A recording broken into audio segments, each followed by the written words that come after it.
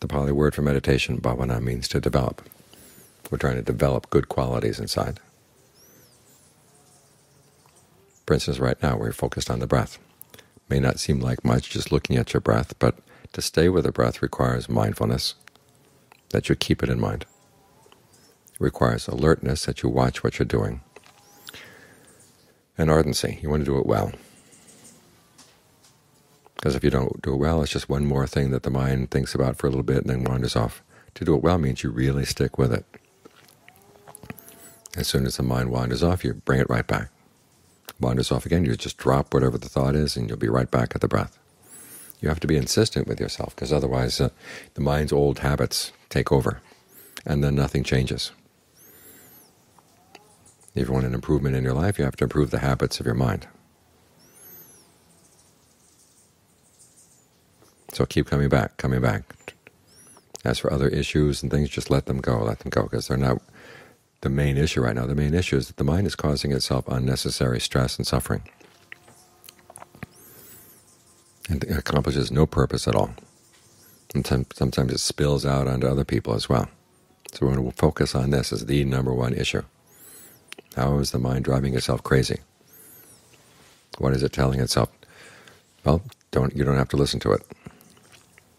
Just keep coming back to the breath, and you begin to develop the ability to step back from your thoughts so they don't take over. You're more in charge. You can see what the mind is thinking, and you can decide whether you want to go with it or not.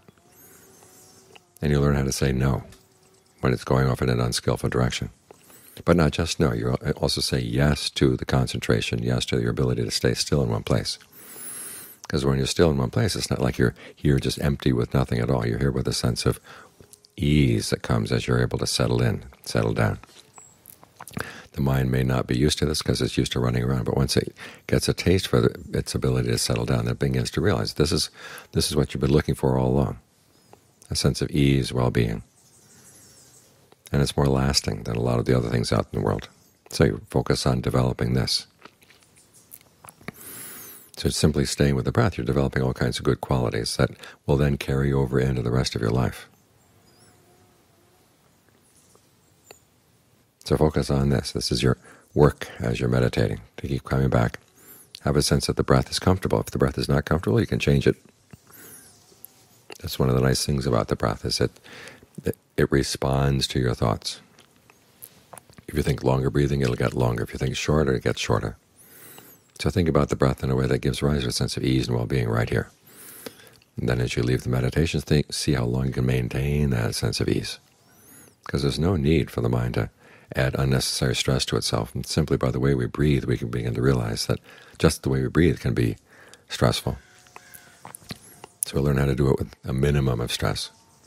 And that teaches us lessons also about how we can work with the mind so that it's not causing itself so much stress and suffering.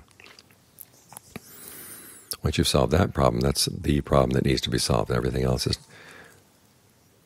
either realize was not a problem to begin with, or it doesn't really matter, or it's easy to see through.